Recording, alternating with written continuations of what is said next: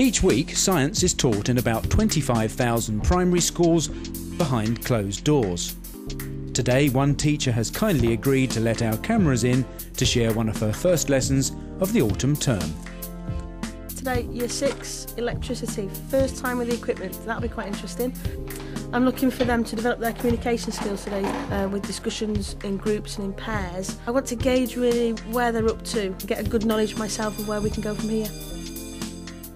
You'll notice there's something missing off the board. What's not there that we normally have? What's missing? Madeline? Learning objective. Learning objective's not there. Let's see if somebody at any point, the first 10 minutes of the lesson, can tell me what that learning objective is going to be. OK, in the middle of your table are some brown envelopes. There is a picture card, and it looks like an actual picture of a component, an electrical component. There is a symbol card, and there is a definition. So there's 3 cards that will need matching up. A symbol, a picture, and a definition. One of the things I'm looking for today is you using the names of components. That will go there. What is it? No, there's only 3. Should we leave One cell would be that then, wouldn't it? Yeah. Leave that and then sort of Then it'd be that one. Those. Which one looks like a buzzer out of those 2? We're not sure about these 2 because these are 2 batteries and that's a battery. So 1 on its own is a cell, 2 or more than 2 is called a battery. Battery and the bulb. 1 battery.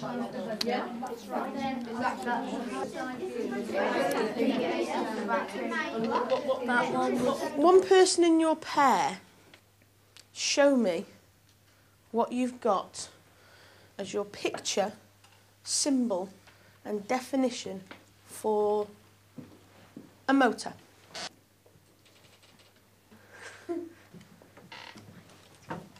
Switch.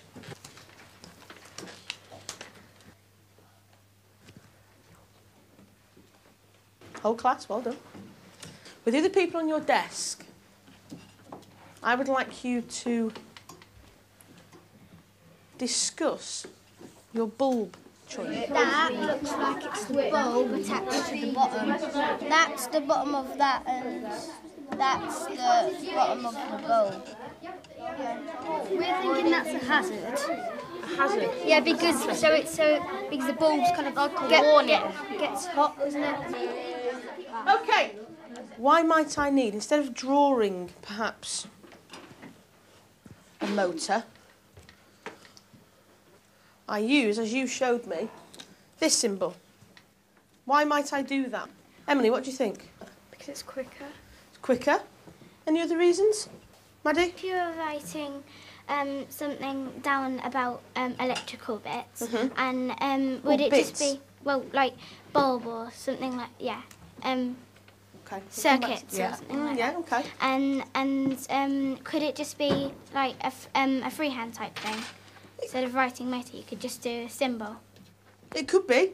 So you can definitely match a component, that Yeah. was the word you were looking for before, a component, to a picture or to an actual object. Okay. If you drew the motor, people might draw the motor differently, and because the M with the circle around it might be international, an international Brilliant. sign. The one that we've come to that we're not sure about is our bulb. Some people have chosen this. Some people have chosen this. And I have to say that those of you who had managed to work that one were correct. So, unlucky if you chose that one. I was very pleased with the way you were thinking about it and the way you were trying to sort of justify your choice. Now, if you need to, on your table, make sure that you change your bulb symbol over. What do you now know this symbol to be? It's the buzzer. The buzzer. Good. OK, lesson objective. It's missing. What do we think our lesson objective is going to be? Coral? Is it electric circuits? Something to do with electric circuits. That's a good start. What else can we add to that? John? To identify components of an electrical circuit. To identify components. Brilliant. Key word. Fantastic. What do you think, Beth? And to put them together safely. Safely. I like that idea. Electricity, definitely a safety issue in there. Brilliant. By the end of the lesson, you will be able to recognise a circuit symbol, and you will also be able to use that to construct a circuit accurately and safely. You are the power source. You are our switch. Okay, so Gina, can you show me what you might look like if you were a bulb that had no electricity running through you and no power source and you weren't working? You're a working bulb now, show me. Fantastic. Right, Mr. Cell, Mr. Switch, almost as a partnership if you wish for your circuit to work, please show me a working circuit, Ben. Excellent. So what have the rest of you got to think about now? Because your switch is now working. Your switch is closed. Well done, Gina. Good stuff. We've passed round to Gina's happy. Somebody switches it off. Fantastic. So the bulb stopped working, gap in the circuit. I would like to see whiteboards, one each out. Please draw the correct symbol for a motor. Show me boards. Next one I want you to draw me is the symbol for a buzzer.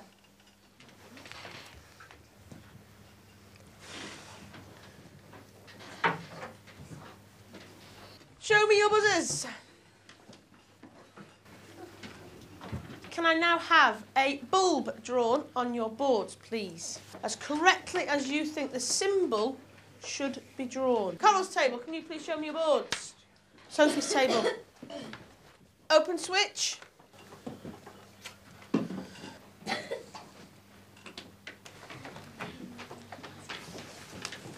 If this was a switch you could see, would if it was for a light, would the light be on or off? Beth, what do you think? Would it be off because the switch is pointing upwards, so the electricity can't get straight through to the bulb? What is there in the circuit that's preventing the electrical current travelling through there? What do you think, John? A gap. A gap.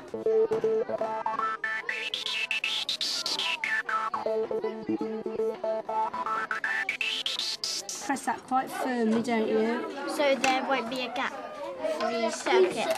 Brilliant. Yeah, if you don't press it hard enough, what will happen? It won't turn on. That's right, it won't turn on. Good girl. How do you think we're going to connect everything at once? We're going to make it around the edge. Yeah. We're going to get these and put them around the Okay, right, so we'll have a go then. No, I did it wrong. Oh no, I got it. Let there be light. Let's put the switch in. Come on. We need an extra one. With one previous lesson on electricity, Zoe's class have used circuit boards before. However, the key objective here is to see if they have learnt to translate the components on the boards into the symbols in their books. Yeah, I see it. Okay, I have to do that. Switch again. I remember. That's meant to be there, Sam, that bit. It's meant to be there. You just turn that one round. Are you sure that's meant to go there? I'm sure. Goes along the wires, and the switch can make a break in it. Right, so short. Okay, now. Get in. Now we're going to Secure that.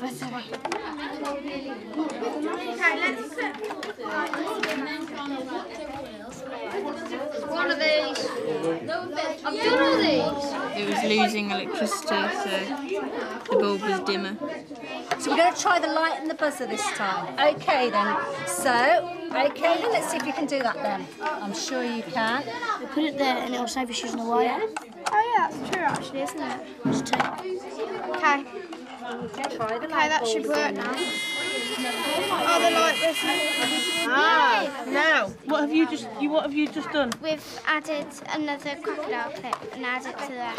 Okay, so Zoe has connected. So we've now got a bulb that's working. What do you notice about the brightness of the bulb? It's not as bright because it's only using one. It's only using one cell. Fantastic. Yeah. Just grab hold of that buzzer for me. Everything working? Yeah. Yes? So why do you think that's happened? Because we must have had an electrical circuit, we must have had a current. You've now got almost two, haven't you? You've almost created two separate circuits, but running from the same.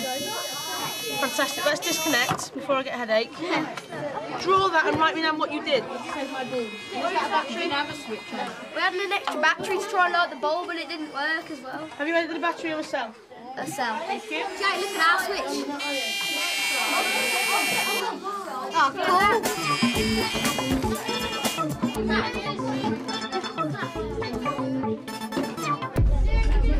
Those are the questions up on the board. Have a good look. You're going to have a chat with your partner in a minute, and I'm going to give you about a minute and a half. You are going to tell me what your partner said. Okay. Go. I'll do it first, yeah, you ask me. One thing you've learned tonight, how to make a circuit. One thing you found difficult tonight. Well, I found putting a circuit together quite difficult. If there's not much in the cell, there's not much light. I've learned how to draw and do the symbols correctly. I found it difficult when we tried to collect them all together. I've learned all the signals, the signs for it, the symbols. And I found difficult how to make the buzzer work and the light at the same time. Although we found out, so I know now. What would I like to know next? If we would have been able to add an extra battery with the buzzer, the switch and the light bulb worked. Lucy. What he'd like to know is how to put the buzzer in. We got it in, but they were working at different times. So if you put the switch on for the light would work, but the buzzer wouldn't, because the electric was going up the one wire, round the switch and buzzer circuit, and then to put a circuit in by itself, and then back down to the same battery. Well, that's definitely something that perhaps we can investigate in the future, isn't it? It's definitely something we can find an answer to. Emily! Short circuits give you more power. What do you mean by shorter? I'm going to ask Rob. What did you mean by shorter, Rob? I meant by you went for the battery, then straight to the light, then back to the battery. And what do you think Rob wants? What did Rob say he wants to find out next? How batteries get their power. How batteries have their power inside them. Fantastic. If we manage to get a working circuit today, we can connect a circuit accurately. The interesting thing will be to see how well we've managed to record it and how well we can recognise our symbols.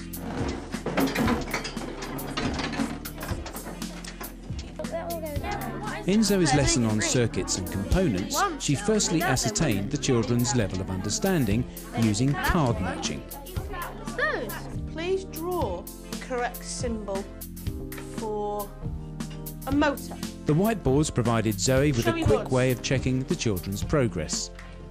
You are the power source. She used roleplay to visualise a circuit with cell, switch and bulb. Fantastic. We've passed round to Gina's happy. The class experimented and then recorded their work as circuit diagrams. Let there be light.